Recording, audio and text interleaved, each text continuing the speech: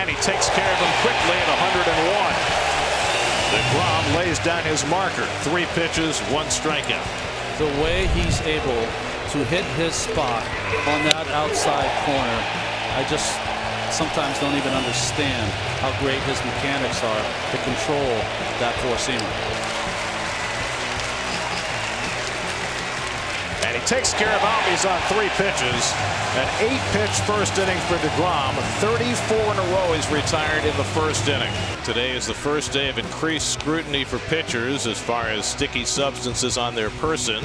So they check DeGrom's hat, they check under the belt, and now he has passed inspection. VR creeping down the line, and that kicks away, and here comes VR, and he'll score the first run of the game. If they had a pitching machine that you could put on a dial that would throw the same pitch over and over and over and over again, that's what DeGrom is. 1-2 coming. Struck him out.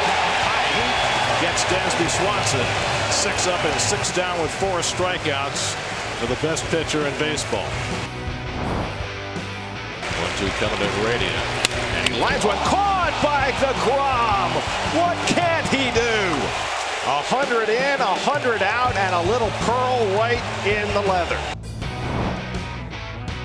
Well, that was a clinic right there from DeGrom. Slider, changeup, slider, and Albies is a strikeout victim for the second time.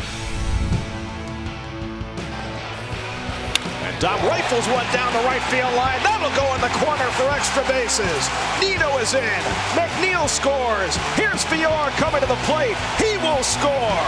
A bases clearing double for Dominic Smith, and it's 4-0 New York. And Albies drills one to deep right field. McKinney goes back, and that ball is gone.